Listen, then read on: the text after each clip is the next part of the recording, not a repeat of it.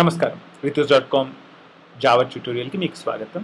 ఈ పాఠంలో మనము ఇంటీజర్ వేరియబుల్స్ గురించి తెలుసుకుందాం. సో మనము ఫస్ట్ ఒక క్లాస్ క్రియేట్ చేద్దామా. న్యూ క్లాస్కి నేను పేరు స్కోరర్ అని ఇస్తాను. నేను క్రికెట్ స్కోరర్ అప్లికేషన్ డెవలప్ చేయాలనుకుంటున్నాను. అలానే మెయిన్ మెథడ్ కూడా క్రియేట్ చేస్తున్నాను, ఫినిష్ ఇస్తున్నాను.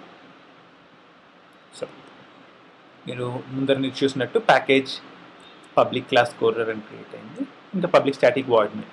నేను ఇక్కడ ఏం చేయాలనుకుంటున్నాను అంటే స్కోరర్ క్లాస్లో క్రికెట్ స్కోర్ నేను ట్రాక్ చేయాలనుకుంటున్నాను అనమాట. సో క్రికెట్ స్కోర్ అనేది ఒక నంబర్ కదా.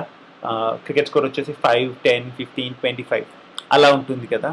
సో అలాంటప్పుడు మనము క్రికెట్ స్కోర్ని రిప్రజెంట్ చేయడానికి యూజ్ చేసేదే వేరియబుల్ వచ్చేసి ఇంట్ అంటారు. ఇంట్ అంటే in Java it stands for integer. So ఇంట్ స్కోర్ అని నేను పెడుతున్నాను. సో దీని మీనింగ్ వచ్చేసి I'm creating a member variable in scorer with the name score. So దీన్నే member variable అంటారు. member or instance variable. పోయిన పాఠంలో దీని గురించి మనం తెలుసుకున్నాము. పోయిన పాఠంలో మనం నేమ్ అనే వేరియబుల్ క్రియేట్ చేసాము. ఈ పాఠంలో మనం స్కోర్ అనే వేరియబుల్ క్రియేట్ చేస్తున్నాము. సో ఈ స్కోర్ అనేది మెంబర్ వేరియబుల్ అనమాట. సో ఈ స్కోర్ అనేది ఏదైతే ఉందో దాని టైప్ వచ్చేసి ఇంట్. పోయిన పాఠంలో స్ట్రింగ్ క్రియేట్ చేసాము. ఈ పాఠంలో ఇంట్ అంటే ఇంటీజర్ అంటే మనము ఇలాంటి వాల్యూస్ స్టోర్ చేసుకోవచ్చు అనమాట. -5, 10, 20. సో ఇవన్నీ ఇంటీజర్స్ అనమాట. పోయిన పాఠంలో మనం స్ట్రింగ్స్ స్టోర్ చేసుకున్నాం కదా. సచిన్, పాంటింగ్, నేమ్ సెట్ చేసుకున్నాము. అది కాకుండా ఈ పాఠంలో మనము ఇంట్ అంటే ఇంటీజర్ అంటే నంబర్స్. సో -5 అనేది ఒక నంబర్, 10 అనేది ఒక నంబర్, 20 అనేది ఒక నంబర్, 0 ఒక నంబర్. సో ఈ ఇంట్ స్కోర్లో మనము ఈ వాల్యూస్ అన్నీ స్టోర్ చేసుకోవచ్చు అనమాట. పోయిన పాఠంలోనే మనము డిఫాల్ట్ వాల్యూ గురించి కూడా తెలుసుకున్నాము. డిఫాల్ట్గా మనం స్కోర్ ఎక్కడి నుంచి స్టార్ట్ అవుతుంది? 0 నుంచి స్టార్ట్ అవుతుంది. సో ఇంట్ స్కోర్ ఈజ్ ఈక్వల్ టు 0. దీన్నే ఇనిషియలైజేషన్ అండ్ అసైన్మెంట్ అంటారు.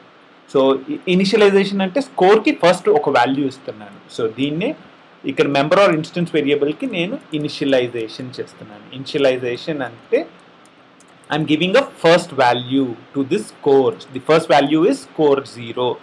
స్కోర్ నువ్వు 0 నుంచి మొదలవ్వు అని చెప్తున్నాను. ఈ ఈజ్ ఈక్వల్ టు 0 అంటున్నాను, దాన్నే అసైన్మెంట్ అంటారు. So score is equal to 0 అంటే ఏమవుతుందంటే ఈ 0 అనే వాల్యూ వెళ్ళేసి స్కోర్లో స్టోర్ అవుతుంది అనమాట. మీకు రైట్ హ్యాండ్ సైడ్ వచ్చేసి వాల్యూ ఉంటుంది, లెఫ్ట్ హ్యాండ్ సైడ్ వచ్చేసి వేరియబుల్ ఉంటుంది.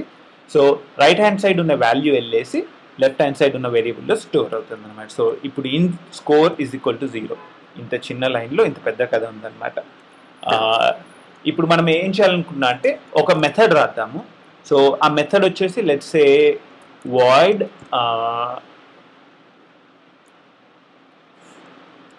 పబ్లిక్, యూజువల్గా రాస్తాం కదా, public void 1 run. So 1 run అయితే ఈ మెథడ్ కాల్ చేద్దాం అనుకుందాం. సో 1 అంటే 1 రన్ అయినప్పుడు స్కోర్ వచ్చేసి ఒకటితో ఇంక్రీజ్ అవ్వాలి కదా. So score +1.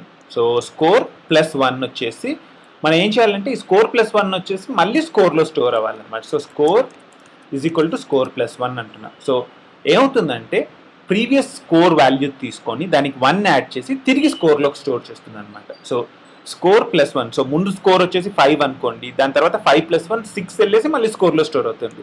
So 1 run score అయినప్పుడు స్కోర్ 1తో ఇంక్రీజ్ అవుతుంది అనమాట.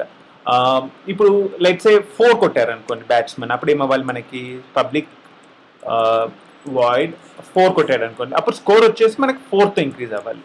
సో ఏమవుతుందంటే స్కోర్ +4 అవుతుంది అనమాట. సో నెక్స్ట్ వచ్చేసి పబ్లిక్ వాయిడ్ 6 కొట్టారు అనుకోండి, అప్పుడేమవ్వాలి స్కోర్ వచ్చేసి 6తో ఇంక్రీజ్ అవ్వాలి. So score is equal to score +6. So ఇప్పుడు మనము ఇది కరెక్ట్గా వర్క్ అవుతుందో లేదా చెక్ చేయడానికి మనం దాని తర్వాత ఇంకొక మెథడ్ రాద్దాము, అది స్కోర్ని ప్రింట్ చేయడానికి అనమాట. So public void print score. So ఈ స్కోర్ ఇక్కడ ఏం చేద్దాం అంటే అవుట్పుట్లో ప్రింట్ చేద్దాం అనమాట. సో ప్రింట్ స్కోర్ అంటే system.out.println మనం ఇందాక నేర్చుకున్నాం system.out.println అది యూజ్ చేసేసి స్కోర్ ప్రింట్ చేద్దాం. స్కోర్. సో system.out.println స్కోర్ అని ప్రింట్ చేస్తున్నాను. దానికి కొంచెం టెక్స్ట్ యాడ్ చేద్దామా. score is plus score. So ఇప్పుడు ఇదేం స్కోర్ ఎంత అనేది అది ప్రింట్ చేస్తుంది అనమాట.